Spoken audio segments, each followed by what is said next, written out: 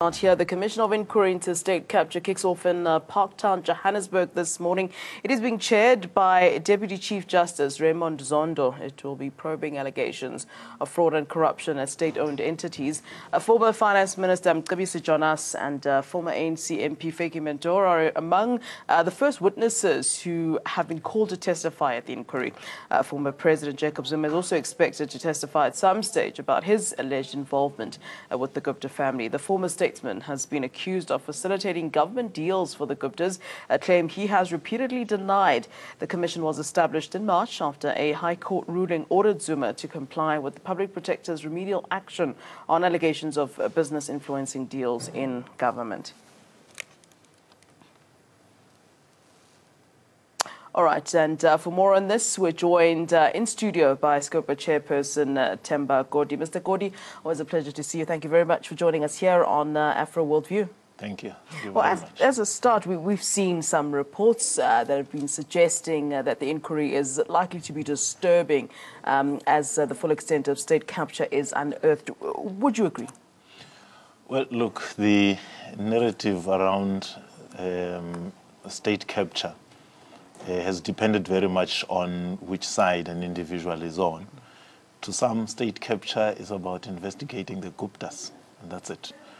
But our understanding is that state capture looks at the extent to which the intersection between business and politics have come to influence the way in which the state, which spends about 500 billion rands annually on procurement, might have been compromised to flout supply chain management processes in favor of particular individuals. And I think if you look at the reports of the Auditor General, whether it is municipalities or provincial national government, the extent of the fruitless and wasteful expenditure as well as the irregular expenditure, it tells you that the flouting of SEM processes surely is way, way bigger than just one family or just one or two people. What do you think that this, commission will sort of mean for us going forward? And also, I think I'd like to talk about what it means for the past. I mean, retrospectively, will there be any effects? I mean, you talk about the fact that it's really about business and politics sort of intersecting and not necessarily just about finding out what the Guptas did and how much money the Guptas got. But what does it mean going forward in terms of the fact that we know that business and politics have always intersected, and we've known that politicians have given, better deals or made deals for their friends who are in business? What does this mean, and what will this inquiry perhaps help in terms of going forward when it comes to this situation, which has been happening and is still going on? Well, look, my simple approach has always been that a capitalist state is a captured state. Yeah. It depends on who has captured it. No one will claim that if you remove the Guptas from the scene, you are going to find a clean state. Yeah. You're going to find businesses that had no interest in government. So the narrative around state capture and the way it is being framed and approached is itself influenced and a product of some political battles that are going on. And I think what Deputy Chief Justice Zondo has to try and do is to take away the politics, to look at the issue around corruption. That's why some of us have always maintained that if you want to clean your house, you're not just going to clean one room. You're not just going to look at the Guptas. Because you want to clean, you want to stop the phenomenon of state capture, you want to stop the phenomenon of businesses influencing politicians. I mean, who introduced money into the ANC Youth League? It was Brett Kebble.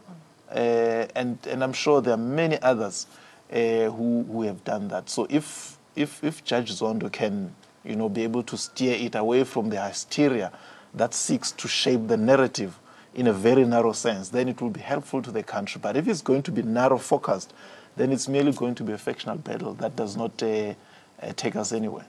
What does South Africa still need to know? It seems, we already know about, the looting of public funds, but what else needs to sort of be unraveled? You talk about the fact that, if you're cleaning your house, you're not just cleaning one room. So what is in all these other rooms? What is the dirt that is all these other rooms, if we use what you used? No, look, my point is that there's a contestation about what the inquiry should be all about and what state capture is. There are those to whom state capture means the Guptas and former President Jacob Zuma.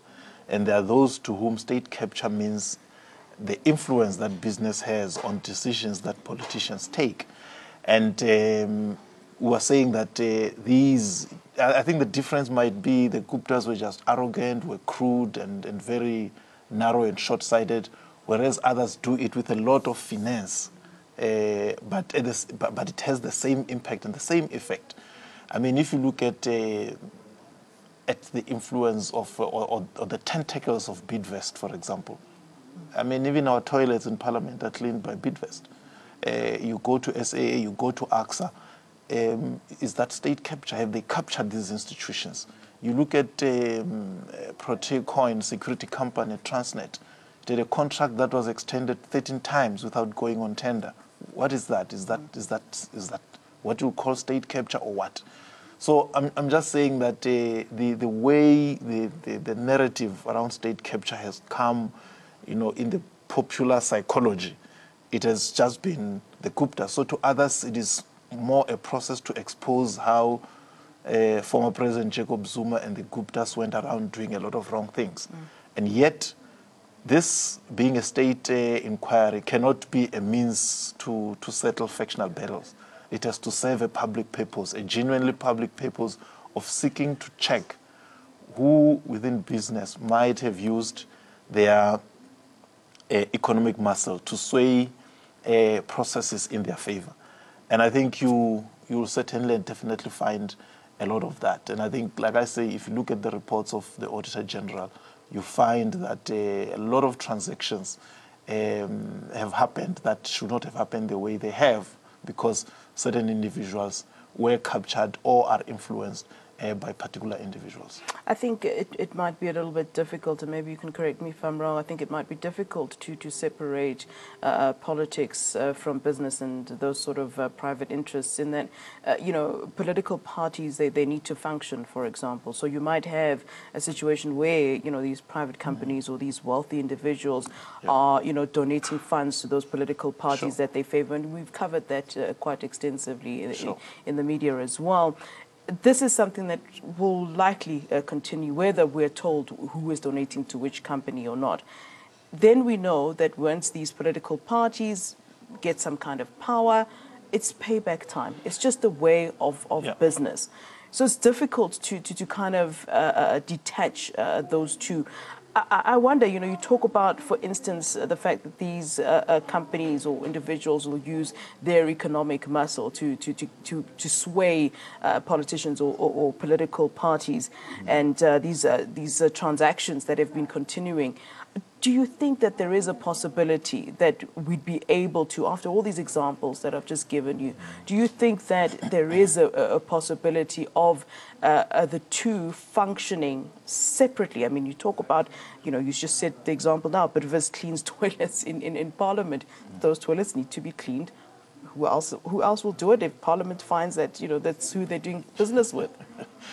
Well, look, there are two aspects to it. One, it's the extent to which business influence politics or political parties. We have tried in Parliament to pass the Political Party Funding Act, which is waiting the signature of the President. And it appears from the reports that we've seen that there is strong lobby from certain quarters that that bill should not be implemented soon, because then political parties will be forced to reveal who funds them. And it seems that's one thing political parties agree on, though. Well, no, not really. I think when we were busy with it was only the DA and to some extent the EFF that had one or two objections. But otherwise, everybody was agreed that we need to have this act passed. So it will expose, because unless and until you know who fund your parties, you will not know who controls your democracy. But also from a a Marxist analysis of society, you have the base, you have the superstructure. The superstructure is the politics, the base is the economy. And whoever controls the base controls the superstructure. So you can't have politics that is independent of those who own and control the monies. So that is at political level. So if you have the Party Political Funding Act, it seeks to lessen the influence of big business on political parties and the policies that they pursue. But the second element is at a personal level, where people who are in supply chain management get compromised with inducements. That is why in 2014, Cabinet took a decision that all people who are in supply chain management within the state must be vetted by state security. Unfortunately, that has not happened. When you go to SAA, you find that some board members and even executives actually refused to be vetted. So you have people in supply chain whose ethics have not been confirmed. So the issue of business influencing politics, influencing society, I think it's a conundrum that will persist, that will continue to have, and which we see all over the world. I think we've had allegations that the troubles for Patricia de Lille in Cape Town was refusing to give a contract to some Israeli company that was meant to donate over 500 million to the DA. So I'm just saying those things are there. So if you're going to talk state capture, and in simple form, meaning the influence that business have on administrative and political processes, it's going to be wide. But if for you it's the Guptas and Zuma, well, that's something else. So that's why I said the narrative around what is state capture, what it means and where it is going, tend to be a bit subjective. And it's up to Deputy Chief Justice Zondo to make sure that he does a good job, that is above board, and those who have made submissions against others other than just the Guptas are also given an equal hearing, and the public is able to know who else have been involved in shenanigans. Well, I've spoken quite a bit about, why this inquiry is necessary, but I think I also want to talk about, leading after that, what will the public really get out of it? I mean, it's already costs more to have to even have this kind of inquiry. Will monies be paid back, and if so, who will they serve? Why should we necessarily care about this, and what does it solve? Look, for me, there are two things, and I'm not being cynical about whether we should have the inquiry or not. It's fine; it's a done deal. It's there. But there are two there are two elements. One is the SIU, which can and has always been used to investigate instances of maladministration, of corruption, and all the like. And the SIU has a right. In fact, the way they work, they find wrongdoing. They can recommend disciplinary action and assist and stand as witnesses. Where they find criminality, they refer to the NPA for prosecution. Now, we have just amended the Audit Act to give the Auditor General powers to direct investigations into specific cases and areas where irregular expenditure, fruitless and wasteful expenditure has occurred. These two, for me, if they are used fully, you would have no need for the inquiry, because all you'll get in the inquiry is who did what. You were influenced by so and so, and then what? Then refer to the police or refer for disciplinary action. So if these two institutions were working properly or utilized fully, you will not need the inquiry, because what you're going to get will just be salacious statements about who did what and did not do what. But at the end, it will have to come back to the police and back to the department for disciplinary action. I'd like to just ask you in closing, really, and I suppose this is a difficult one for you, but what are you expecting to come out of this inquiry?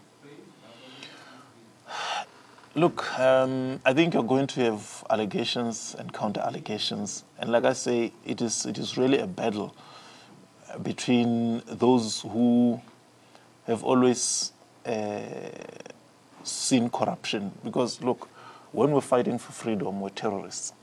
And after 94, we're just corrupt people who are after money. So you're going to have that narrative being pushed and narrowed down to the Zuma administration. And we're going to have those who say, but big companies have been so corrupt and no focus has been put on them. Yeah. Let us use this inquiry to put a counter-narrative. I don't know what the former president is going to say, but somebody was saying to me, when Des van Rooyen was made minister, big business called the president and told him, appoint Pravin Godi, and if you don't, we have the capacity to pull down the economy. Now, I don't know whether that is state capture or whether that is the kind of influence that some people wield that impact on the decisions that politicians take. So, like I say, it all depends. The narrative is itself captured from where I'm standing. And if you go by what we see on a daily basis, state capture is about the Guptas and former President Jacob Zuma. So it's up to Deputy Chief Justice Zondo to steer it on the correct legal definition of what this inquiry is supposed to be all about. Mr. Godi, a great pleasure having you here with us. Thank you so much for this analysis and unpacking this for us, and we hope you'll be joining us in studio as this inquiry progresses. Thank you, sir. Thank you very much.